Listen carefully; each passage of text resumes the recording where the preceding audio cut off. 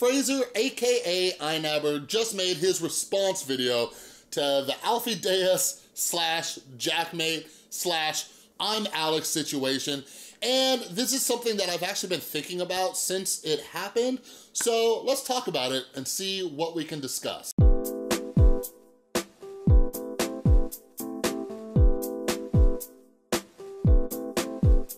What is up, everybody? This is Chris from the Rewired Soul, where we talk about the problem, but focus on the solution. And if you're new to my channel, I do all sorts of stuff, but the overall message I'm trying to get out there is take the content that you're watching, see what you can learn from it to improve your own life. So if you're into that, make sure you subscribe and ring that notification bell. So some of you have noticed I've done a little bit of rebranding. The intro is slightly different.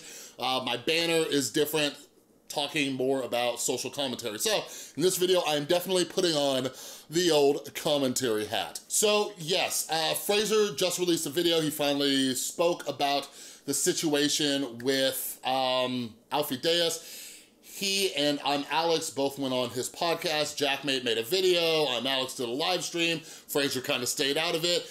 And yeah, I sent a tweet out saying, yo, Fraser, thinking about doing a response to this. He's like, all right, cool. But anyways, so just to kind of catch you up on this situation, because I've been thinking about it since it happened. I was like, should I make a video on this? And then seeing Fraser's video, I definitely wanted to. But anyways, so Fraser, Alex, Jack have all made videos on people like Alfie Deyes as well as Zoella. They are all commentary channels. They comment on the YouTube community, okay? Remember this, remember the word commentary, okay? They do this. Now, Alfie Deyes invited iNabber's to be on his podcast, and iNabber's brought ImAllexx over too, just as kind of like, you know, some support. And the first thing I'll say is, Fraser, if you watch this, like, man, whoo, take it easy on yourself. Like, dude, you did phenomenal on that podcast. I remember watching it, I'm like, dude, you're killing it, all right? So kudos to you. Like, I will say this, and not just because, you know, Fraser and I talk, you know, we're kind of buddies, but I will just say this, like, I think, especially this video solidifies it. In my opinion, Fraser is one of the best commentary channels on YouTube, and I'm so happy to see him grow. And the reason why I say this video that he just did solidified it is because the dude is growing and maturing and very open and honest about it. And he touched on this in so many great ways, like so many ways that I cannot even articulate when I try to make my videos. And my channel kind of exploded in the last year, but I've recognized what Fraser's talking about, right? Like, he shows old clips of himself, like he called himself out on a clip he used saying, like, Zoella was scum, right? And he says, like, you know, that was wrong. He doesn't think you should start a video out like that. And yeah, like, it's so cool to see him growing and evolving on this platform and learning from this thing, because that's all we can ask from anybody, right? Like, so many people point out these small little things, like nitpicking, like Fraser was talking about it, taking these like small little things, these little clips, these little phrases, and like nitpicking them, right? And like, that's just kind of what blows my mind about society as a whole, is that we want to say like, oh, well, remember what you said this time? Remember what you said months ago or years ago? As if people are supposed to stay the same forever, right? Like, you're supposed to have one opinion and never change it. And Fraser has been very open, especially in, you know, some recent videos, just about how his opinions are changing, how he's growing as a creator, he's changing the way he words things and does things, he's picking his topics a little bit more carefully.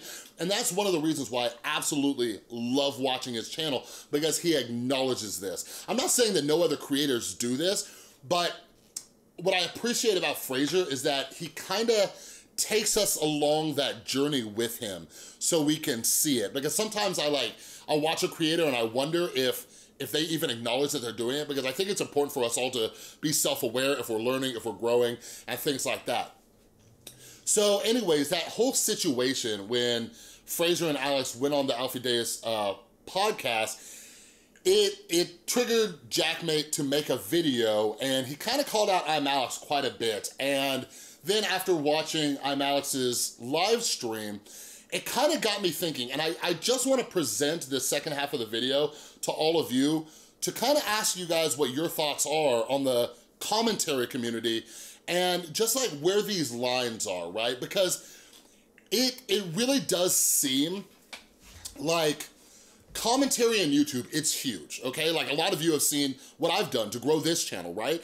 It's this blend of commentary with a different kind of angle that I take and all of that. Like, I'm always just trying to pull lessons from everything that we consume. But commentary has been around in various other media outlets, right? There's movie critics, there's food critics, right? There's critics for everything. And the YouTube commentary community comments with their opinions, their views on other YouTubers, right? And I made a video about this a long time ago. Go check it out. I use Angelica Ohl's name to kind of bring people in. But I talked about crowd psychology. Like, my one main concern with the commentary community as a whole, me included, is creating an echo chamber, right?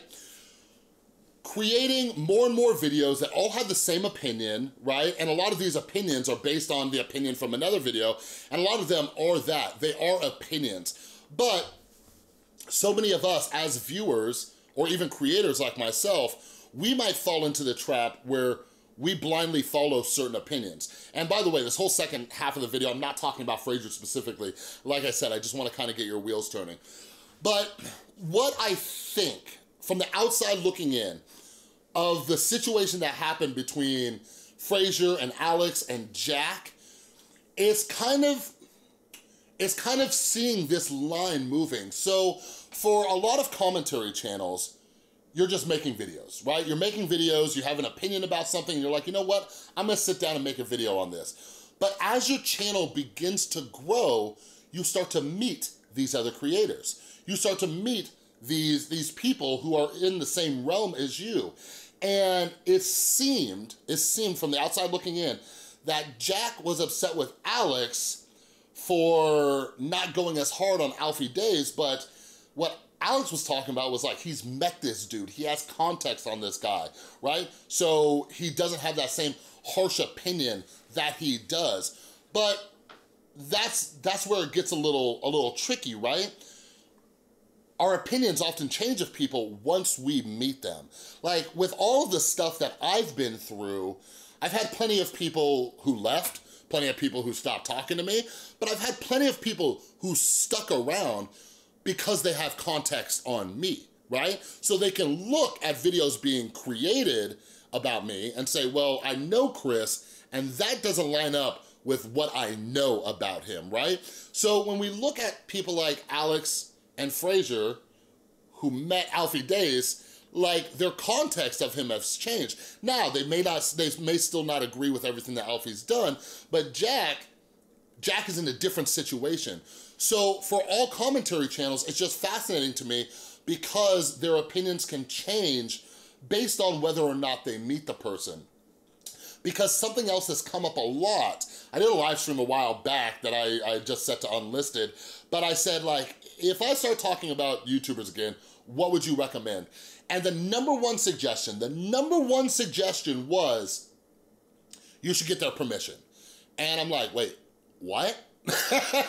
So for example, like, one of the reasons that's silly is when you're a smaller YouTuber and you reach out to a bigger YouTuber, they don't answer you like that. So that is a weird standard to set, because what if they never answered you, right?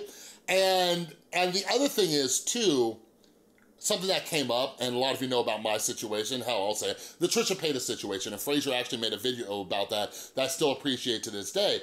But Trisha Paytas asked me to stop making videos on her. So where does that line go as well? If let's say Angelica Ohl's or Jack or Alex or Fraser or, you know, any commentary channel, if a YouTuber reaches out and says, hey, please stop making videos about me, should they stop? And I'm asking you this as an audience because the way I view commentary channels is two things. One is their opinion, but two, to call out behavior that they don't agree with or they think might be bad for the community.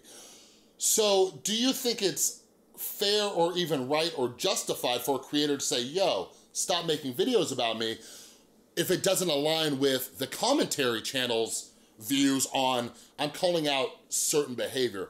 But the last thing I kind of want to touch on is, again, these are opinions.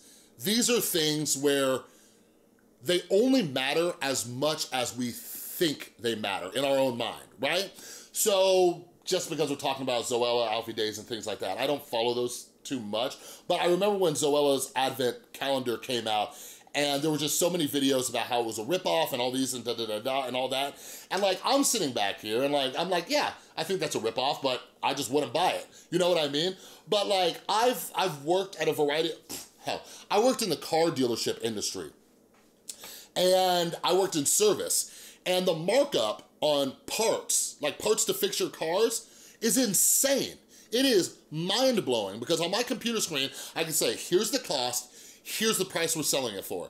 It's bananas, right? Like, did you know when you go out to like a fast food place and you pay however much you pay for like a drink, like most of what you're paying for is just the cup. You're not even necessarily paying for the drink. And that's what I'm saying is like when people are going after Zoella, like, oh my God, you're charging so much for this. I'm like sitting there, I'm like, like a lot of businesses do that. And what we're seeing is we're seeing more YouTubers becoming entrepreneurs and things like that. Now, like Fraser said about Jack has his right to his own opinion. He has his right to his own opinion.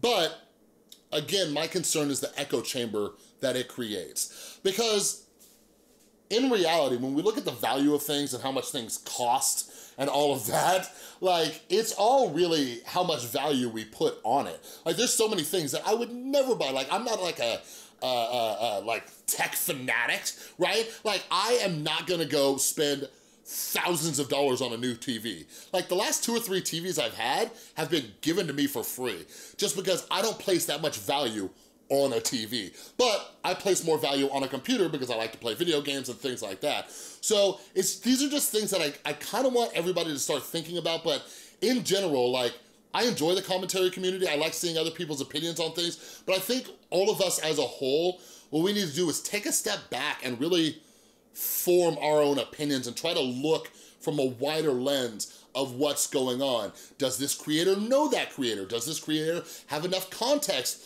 on this other person? How do I feel? Do I know something about this creator that maybe this commentary channel might have missed, right? But I do think it is a necessity to have commentary channels here on the platform, and it's kind of just like policing behaviors, right? Because YouTubers, as well as many other influencers, whether it's, you know, just social media or celebrities or whoever it is, they have a massive influence on a younger audience who is easily influenced. So it's good to have content creators out there who are calling out certain behaviors. And that's just my opinion. But again, I'll finish with this. Fraser, I thought you did amazing on that podcast, even though we didn't get to see the whole thing.